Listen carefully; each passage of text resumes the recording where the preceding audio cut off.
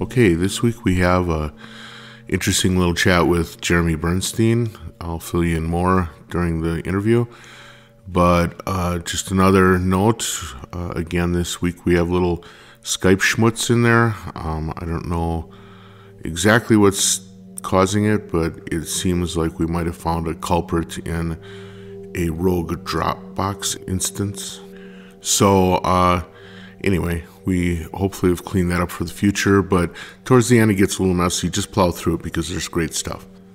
I hope you enjoy, and I'll see you at the backside. Okay, this week I am going to introduce you to somebody that I've known for a long time. I've worked with him for a long time. Every time we get together, it seems like it's old friends talking. It's really cool. He's an amazing developer, but also a guy with a real great variety of interests. His name is Jeremy Bernstein. He's one of the developers at Cycling 74. He's got a long history of performance and artwork, and he's got some new obsessions that he's into. So with that, I'm going to introduce you to Jeremy Bernstein. Hi, Jeremy. How are you?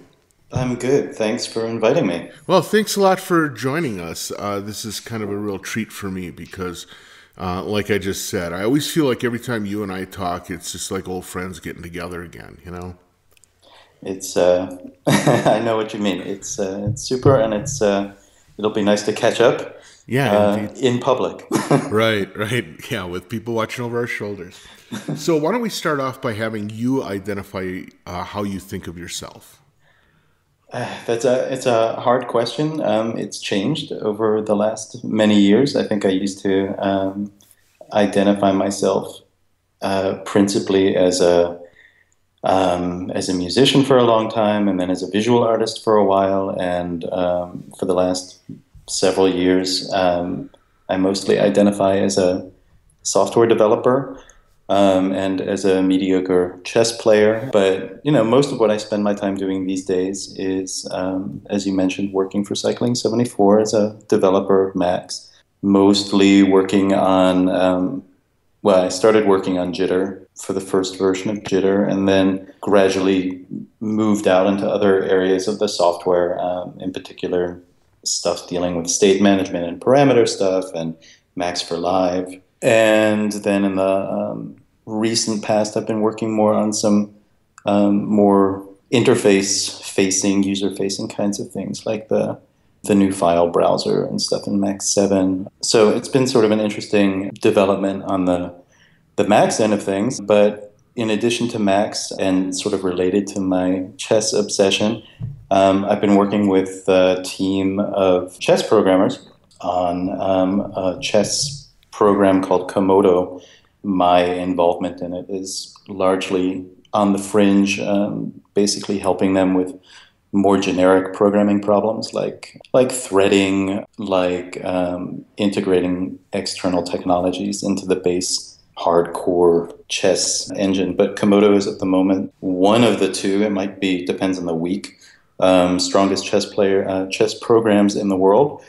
So that's sort of an interesting project to be working on as well, even if it's not really my project. But it's Right. It's kind of fascinating to see how a computer simulates a human game. So Right. I like that.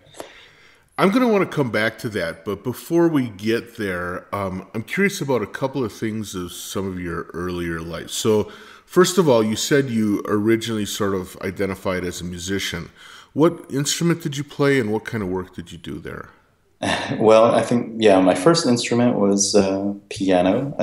I should make it absolutely 100% clear. As an instrumentalist, I am mediocre at best. So I was second chair clarinet after taking piano lessons, starting at, I think I took piano from 7 to 17 or something like that. Right. And then I played clarinet in elementary school band.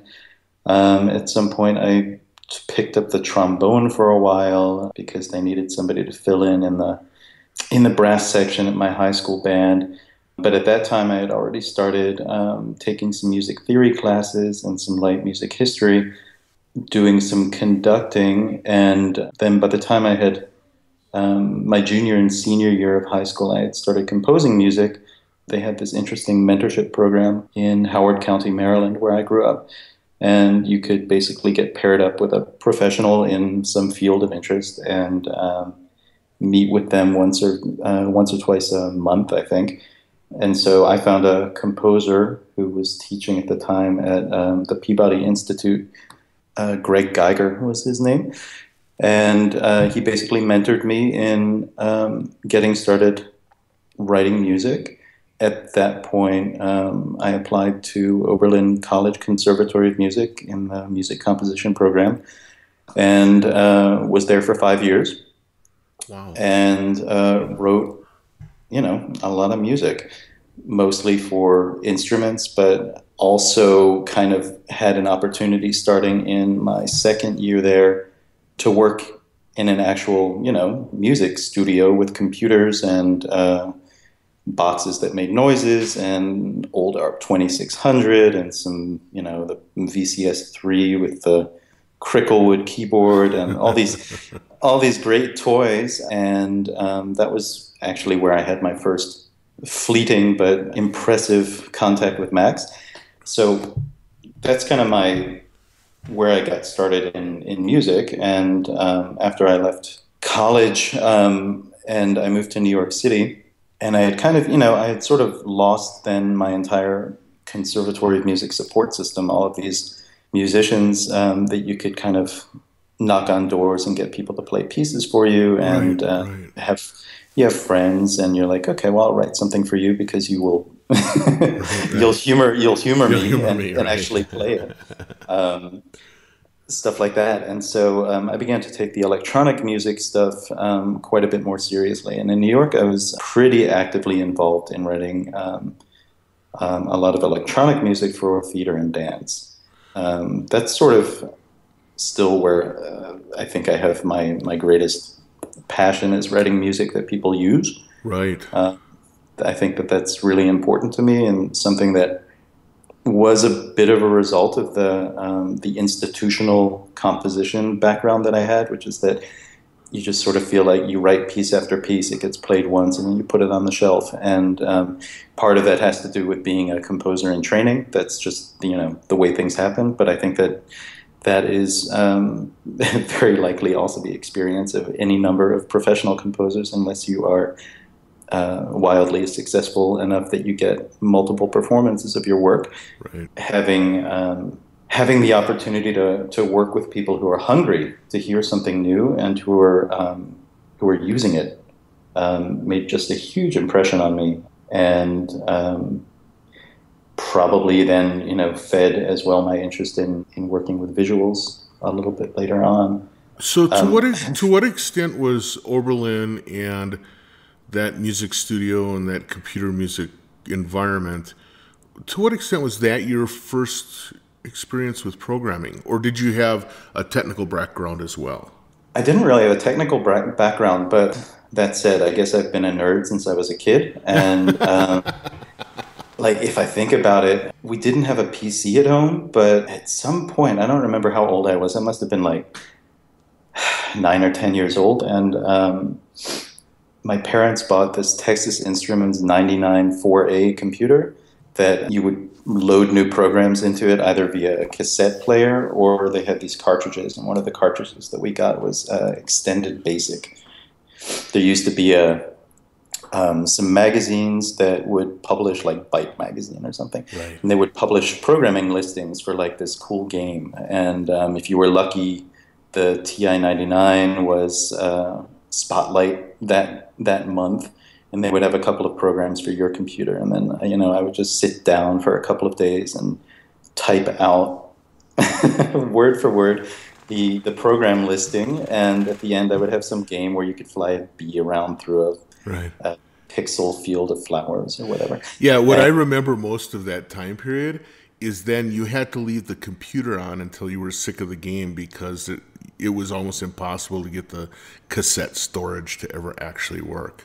Right, or you would save it off to your cassette recorder, of course. Yeah. And then you could load it back in. It's interesting, I just had another experience with this cassette recorder technology 2 days ago, but we can talk about that another day, or another in a few minutes. But So there was that. At some point when I was a kid, I took a summer school programming workshop, and I remember I don't remember what programs we wrote, but we weren't allowed to actually write our programs until we had made a complete logical flowchart Oh, on right. paper Mm-hmm. with all the, the logic symbols Little and stuff symbols, right? Yeah. connected together, and then you would bring that up to the front to the teacher, and he would like look it over and check your logic, and then he'd be like, okay, you can go to the computer and do that. So that was something. And logo I learned at some point in middle school. I made some sort of like break dance video using the logo turtle to was it Herbie Hancock Megamix? Right, right. Is that one of his things? It might have been the Thomas Dolby version of the Hancock Oh, okay.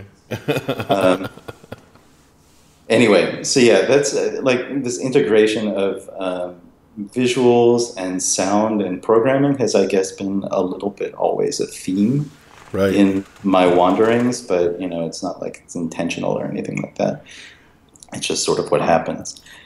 So, but yes, to get back to the actual question, that was kind of my first experience using any sort of professional audio equipment. I had a keyboard when I was in high school, and I played in a band, and we played like Genesis covers and Marillion covers and stuff like that. My trusty Roland Alpha Juno 2 Oh, nice. accompanied me on many adventures, Right. playing Abacab. But in terms of like having a sequencer, and those were like the first years. I think that I was at school at the time when like Vision became Studio Vision, and Performer Right, became right. Digital Performer, Yeah, and so suddenly you digital were able to audio have was real. digital audio. I learned Max in summer term, I think, after my second year or something. Gary Nelson was in charge of the electronic studios back then, and he had a Max summer workshop back then, and I wanted to take a class of his the following semester, and I needed to know Max in order to take that class called Mathematical Modeling and Musical Composition or something like that, which basically meant music with fractals. Right. So I took I volunteered to TD his summer course as kind of a motivation to learn Max. And that was my first contact with any sort of sound music programming. Right. Back then, Max was a tiny, tiny program that could do MIDI. Yep. I think there was some extension that would let you play old Macintosh SND files or something. Yeah. Yeah. Back then, it was for making MIDI effects and for controlling data flow, and that was my first real experience doing anything that had any kind of musical usefulness. I think it's kind of interesting to think back to those times, at how even getting reasonable timing on MIDI from the computers of the time was pretty tough sledding. And then especially when the digital audio stuff, I was a studio, I took the dive into Studio Vision when it came out. And I just remember being just blown away that I could get 2 whole tracks of audio on a computer, and MIDI too. It was pretty amazing. And at the same time, it represents limitations that nowadays we would find just completely we would think it was unartistic to use such a thing, right? Yeah. I mean, I had, I think when I moved to New York, and I had what did I have I had some sort of a DigiDesign card in my computer, and I think it was a 4-channel audio card, and that meant that you had 4 tracks of audio Right. in your sequencer, and you couldn't get any extra tracks, and if you wanted to use more you couldn't do virtual tracks, you had to actually bounce down. It was like using a cassette recorder, only with a computer interface. Yeah, it's kind of crazy. And So I listened to the tracks I made back then. I'm like, oh my god, I didn't have crossfades. I couldn't do any of the sort of flexible things that you can do now. But it still sounded pretty good, didn't it? I and think because we put in a lot of extra limitations, sweat, yeah, you work really hard to get around the limitations, and it creates friction with your material, and I think that's also kind of important for the process. When is it that you started getting into video? Because my recollection is that you were sort of doing video work prior to working for cycling. You were doing performances, because I've heard a lot of people talk about some of your early performances as being really influential to them in terms of getting into computer-based visual work. Oh, that's nice to hear. Yeah. So, well, I think I was already working for cycling when I did this. My first job for cycling was maintaining the forum. Oh, all right. I think if I can digress for the story of me working for cycling was I wrote this really long email. There used to be this McGill list for the Max community, and I wrote this long email about how it's ridiculous that that this company with this vibrant community doesn't have its own mailing list, and this is a big pain in the butt, and could cycling please consider doing something like this. And then I got an email back from David at some point. I had been doing a little bit of beta testing, and at some point previous to that, I had sent him an email, and I was like, I can't do anything, but do you have a position at cycling for somebody like that? He, at the time, had responded in the negative, that in fact there was no position at cycling at that time for somebody who couldn't do anything. But after I wrote this email on the old mailing list, he wrote me, well, actually, if you wanted to spearhead this effort, that's probably something that somebody who can't do anything could do.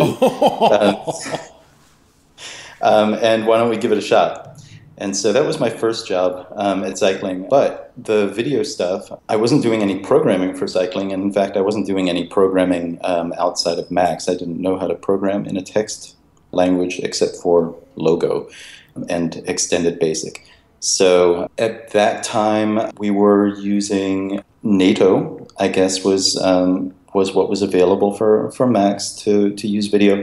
And I had always been frustrated with Max because I found Max as sort of like as a processing environment where you could make kind of cool textures and then maybe reuse them somewhere, or for making a kind of like a basic sound installation.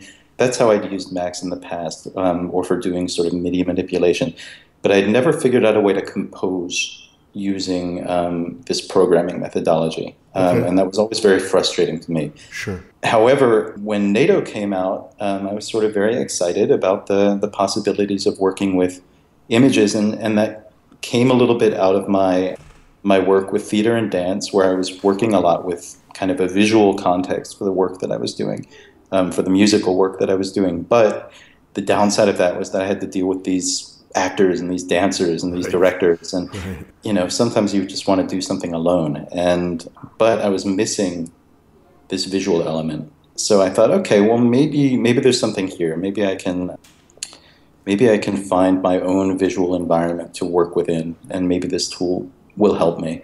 And I think that the fact that I was such a naive novice in the video world, I had studied art history. I did a double degree program at Oberlin, and 3 of my years there were working on an art history degree before I dropped out of that program. But so I had some background in visual art, but not as a maker, more as an academic. Right. But as a visual artist, I had absolutely no credentials whatsoever, and so I felt a certain freedom to work with these visual materials that I didn't really have with the musical materials, where I was a little bit, stuck in certain ways of working as the result of several years of practice of making the kind of music that I was liking. So I was very inspired to play around with these toys. And at a certain point, I realized that the kinds of things that I wanted to do were taxing the system too much.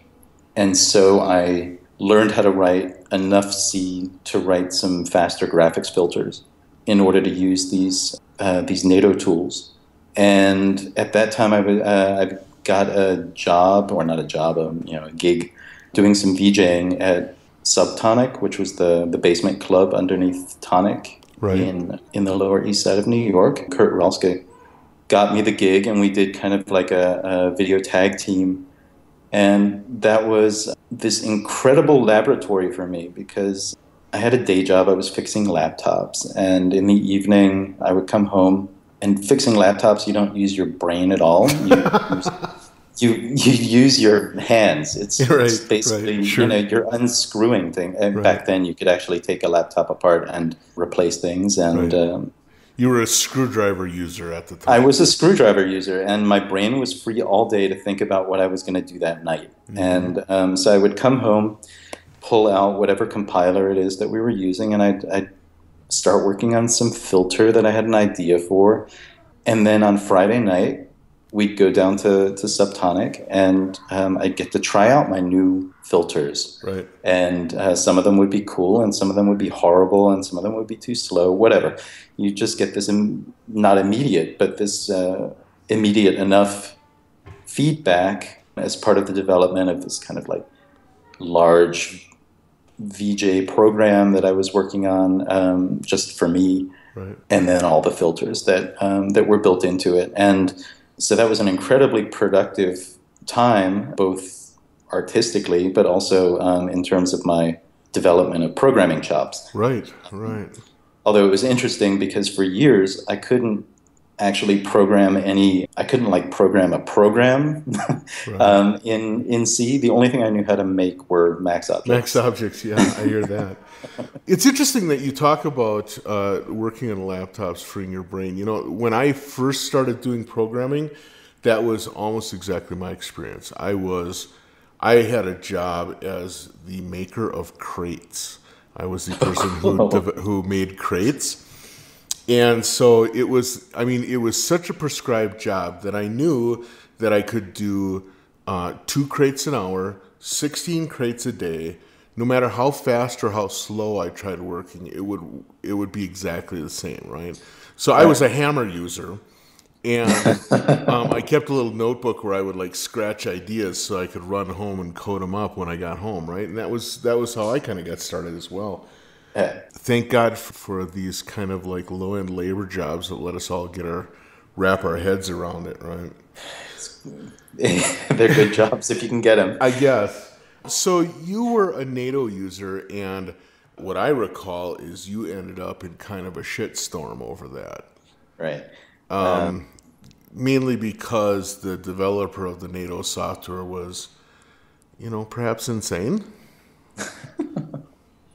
I had my license officially revoked, like so many of us back then. I don't remember if it was revoked because I was thinking badly, or if it was revoked because I was being accused of stealing her intellectual property. Or for being American. I mean, it could have been that I was an imperialist American. Yes, could be. But yeah, for the benefit of anybody who's listening who doesn't know what NATO was or who its maker was. So NATO was this video framework for Macs pre-Jitter, developed by a kind of collective called Natachka Nesvanova. Natachka Nesvanova was, in addition to being the programmer of this thing, of this modular system, I think her greatest talent was destroying online communities. Right.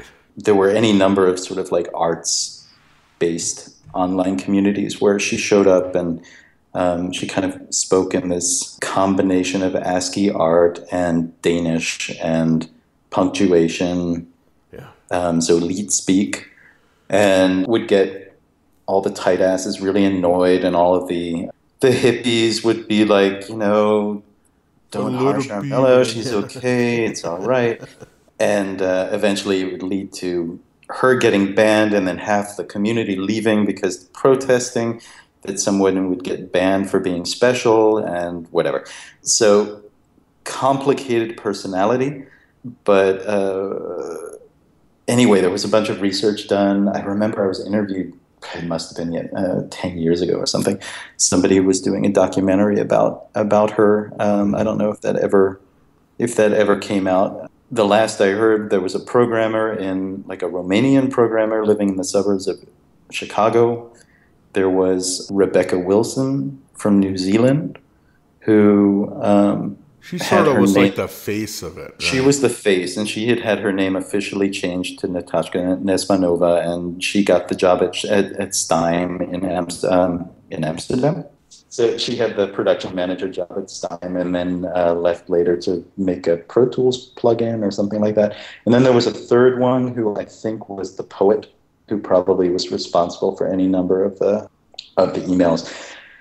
In any case, that was a super cool, very interesting system written for Macs that lets you do things with visuals that were just impossible to consider. Yeah, it was so David. visionary for however one felt about Natasha. The work at the time was real visionary work. Yeah, I mean, the idea that you could, pass around a bitmap and break it into pieces and process each one separately and put it back. I mean, just the same way that you were doing with sound in Max and in other programs, but nobody had really been able to do that in visuals yet. David Rokeby was approaching that as well with his very nervous system, Right, right. but I think the very nervous system was still a monolithic object that did a lot of stuff at the time that NN released NATO modular, and David made the modular version of the very nervous system later that was also super powerful. Then Jitter came out shortly thereafter, and Joshua had started working on Jitter he had started working on Jitter, I guess, already in 2000. I met him for the first time in 2000 at the Death Festival. He was already programming Proto Jitter at that point. I got involved, I don't know, maybe 9 months later. And my original job working on that was just porting my NATO filters over to the Jitter framework. But then it got a little bit out of hand. I want to ask you a little bit about what New York was like at the time, because my recollection was while people in spots all around the world were kind of playing around with digital generated video, it seemed like New York was really a center for this laptop video thing. I mean, you and Kurt particularly were people that were doing a lot of groundbreaking stuff. But I remember I interviewed Josh Goldberg. He was like, he started off hauling VCR decks around and then ran across this stuff and started messing with it. There was a lot of activity in New York at the time. What was it about New York that was specifically video driven? Was it just that there was this club or some clubs, or was there something else that was kind of, at least in your experience, that was kind of involved? Yeah, it's really hard. It's really, really hard to say. I think it was just sort of it was a moment. It was like the moment where this became technically possible without having to lug a video synthesizer around with you. Sure. I mean, we still had to lug our projector Yeah. around. Still I mean, have it to wasn't do like, that. and our laptops and whatever. But I think this was sort of like the cutting edge moment where suddenly you could do this with a laptop. Right. But down at Subtonic, there were nights where people would come in with like the equivalent of a lamp and a flashlight, and they would do graphics or an overhead projector and stuff like that. I mean, our night was just digital, but it wasn't like. Right. There was like Subtonic. There was also a couple of years later there was this place called the Remote Lounge, which was it was maybe like the equivalent. It must have been like around 2000, and it was the 2000 era version of Tinder. And the idea was that you had all these consoles strewn throughout the bar, and each console could be had a camera and might have had a microphone. I don't remember. But each console could then switch to any of the other consoles, and if you saw something that you liked, you could press you could press a button and notify the other console that somebody would like to talk to them. So it was essentially a pickup bar, but it was based on technology. In their dungeon, they also had a nice setup with a pretty well-stocked video booth and a good screen and a built-in projector and everything kind of set up so that you could come in and set up your gear and do an audiovisual show. There were a couple of places uptown, I can't remember what they're called anymore, where they had sort of lab nights where people would come and do, it wasn't like circuit bending, it was basically come and plug in and show us what you're working on kind of nights. Right. Kind of like they're doing the So, yeah, bring your own beamer stuff now. And, New York, of course, has the New School, it has NYU, it has Columbia. It's got all these places with heavy technology and, computer design programs. You had Luc Dubois at Columbia back then. Joshua Goldberg was teaching at New School. And I think it was just it was a good moment where the fact that this stuff was now possible made people interested in it, and the fact that people were able to get jobs teaching this or going out and gigging this made it all the more interesting. So that does sound like a pretty amazing time. Now, you got involved in Jitter, and that story seems pretty amazing because you guys did a shocking amount of work in a small amount of time. What was your primary work with Jitter?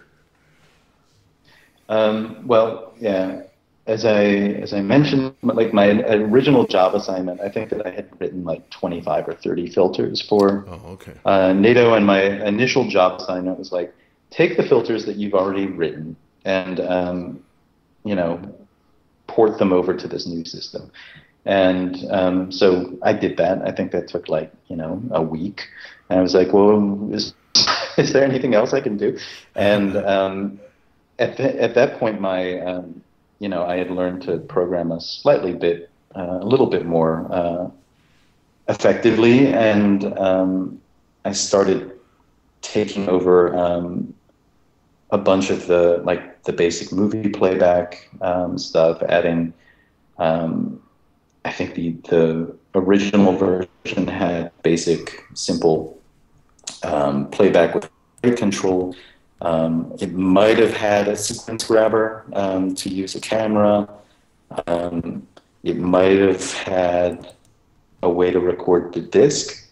But anyway, I basically took over the QuickTime development and built all those objects out to the point where they were basically able to reproduce most of what you could do inside of the QuickTime app. And do some rudimentary editing out of Max. So that project got a lot bigger. And in terms of the shocking amount of work done in a shocking short amount of time, we just didn't sleep very much, I think. I remember at the time I would really sit on my couch for 12 hours at a time and just like crank out code like crazy. I was also 25 years old. So it was a little bit easier to find the time and find the energy to do that, just sort of like drink coffee until coffee doesn't help anymore, and then go to bed for a few hours and start over. Yeah, so my principal contribution was, in addition to the like pixel, or a lot of the pixel processing filters, was then the QuickTime architecture. Oh, right. Let's, 'cause I'm already burning through time. This is ridiculous. I have about hours of, I have hours more stuff I'd like to ask you about, but I want to talk about something particular to your interests now, which is chess. And I have to admit, maybe I can understand coming from like the programming thing, but your background wasn't heavy duty programming. It was more music and art. How does that translate into a guy who becomes obsessed with chess? Because if I recall, last time we talked, you would go like on chess trips and stuff like that, right?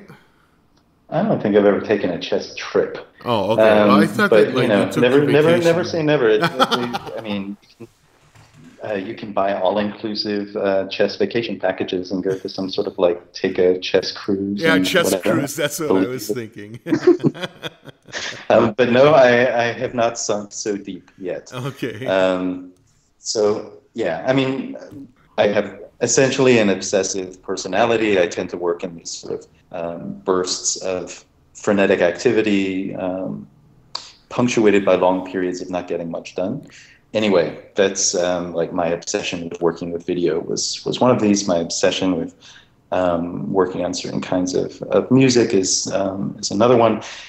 I moved to Berlin in 2004, and so I was then for several years obsessed with learning German. And after I got good enough at that, I needed, of course, a new obsession. And I was reading a book by, sort of bad that I don't remember who the author was. It was either a Stanislav Lem book or it was by the Strugatsky brothers, the guys who wrote Roadside Picnic. Anyway, in one of these books, there was this, it was basically an East Bloc author, and there was this hallucinogenic scene in the middle of this science fiction novel, which was all a huge chess metaphor, and I didn't understand any of it. And I was like, okay, well, I guess I have to learn enough chess to understand what these last 30 pages were just about. Okay. And that's kind of how it got started, and it got a little bit out of hand. That was about 6 or 7 years ago, and I'll put it right out there, I'm still not very good. But I'm a lot better than I was back then. I'm not sure I put in my 10,000 hours yet. I hope not, because if this is the best I'm going to get, that's a little bit depressing. Right, I hear you. But I started from, I knew the rules when I was a kid, but nobody in my family played chess, and I always found the pieces really beautiful. We had like battle chess, where the pieces would kill each other with swords right. on the, it was like, on your old on your Mac VGA SE. computer or whatever, yeah. But I had never played seriously, and so I sort of decided that I was going to learn how to play chess. And so I went out and I got a book, and I joined, because obsessive, I think I joined 5 online chess communities on the first day, and I was like, okay, I'm going to start playing this game, I'm going to start winning, I'm going to start making some money here. And well, that didn't really work out. Quickly got my ass handed to me in serious portions, and realized that this was actually a really, really deep and really hard subject. Yeah, and I still spend a lot of time doing this. I've got a trainer, he's a neurologist from Romania, and I meet him once a week on a chess platform, and we go over my games from the previous week. I'm going to be playing in a tournament where I am seeded number 201 out of 250 participants, so I'm sort of like the best of these things, or maybe the worst of the mediocre. I'm satisfied sort of with that, as long as I see that I'm making progress. Right. I'm the captain of my chess. Works like a sport. I mean, no matter whether you think of chess as a sport or not, it kind of works like that. And there are these playing leagues. So if you think like the top football leagues, like Bayern München, for instance, in soccer, is essentially a football club. So I'm also in one of these sport clubs for chess. They've got like teams that play in the world, like the Chess Olympics and stuff like that. And I'm like the captain of the lowest team in the in the chess club. So I'm really making my way in the chess world. Anyway, it's a very interesting topic. It's the sort of thing, like, I try to explain stuff to my wife, and she's just like, she starts yawning immediately. Right. Like, you can't talk to me about this. This is something I'm not very interested in. I think I've managed to keep a good life chess balance. Right. So far, chess has bled over a little bit into my job life. I wrote an object for Macs that allows you to host chess engines, and it has a nice interface, so you can let chess computer programs play against each other and see that in Macs and get all kinds of numerical data about these chess engines and use it to control your air conditioning at home or whatever it is you use Macs for.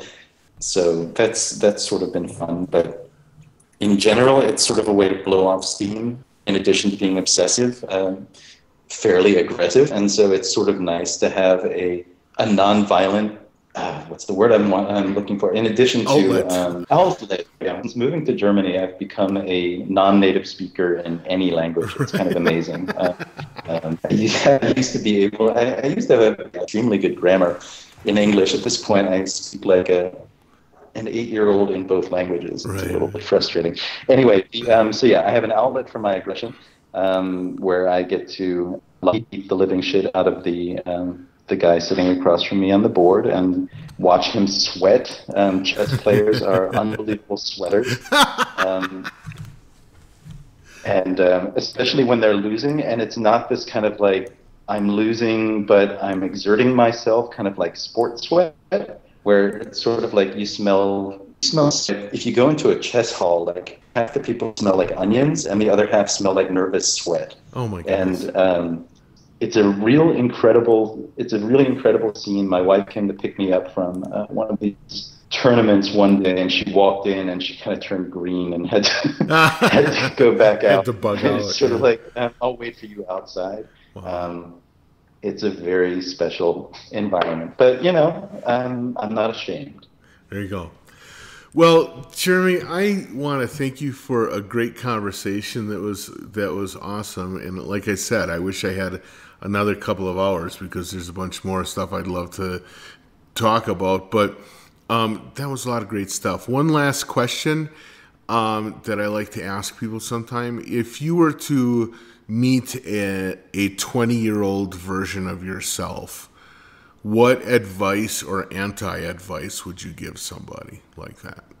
I would probably tell my 20-year-old self, don't quit your day job. I think if I had kept my screwdriver jockey job and kept making music in the evenings, I would have had a very different, I'm not saying it would have been a better life, but it would have been a much different life than I ended up having. I think that becoming a programmer changed the way I see the world, changed the way I interact with computers in an essential way. It changed the way I interact with other people's software and my own software as a creative person in an essential way, because I no longer see bugs as problems to work around. I think that has negative repercussions. Right. On my ability personally as a creative person. Right. And so I kind of wish in certain ways that I remained a dumb musician, a naive user. On the other hand, it's sort of like, I think I got to be a programmer, or learning to be a programmer in an interesting field at a very interesting time. Yeah. And I'm really happy to experience that.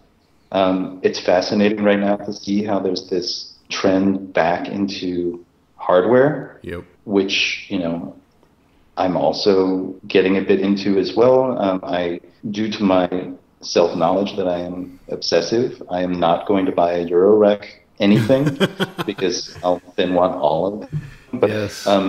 But playing with hardware makes it more cool. It's so much more satisfying in many ways than programming oscillators and doing hookups and software. Anyway, I guess if my 20-year-old self heard me ambling and raving like this, he would probably be like, dude, I'm not going to do what you did. But in any case, I think keep your head clear.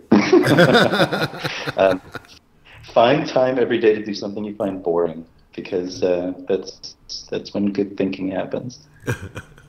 Well, thank you so much. I really appreciate it, and have a great day, man. Hey, you too. Have a nice time on top of the mountain. I'll do it. All right, bye. Yeah, bye.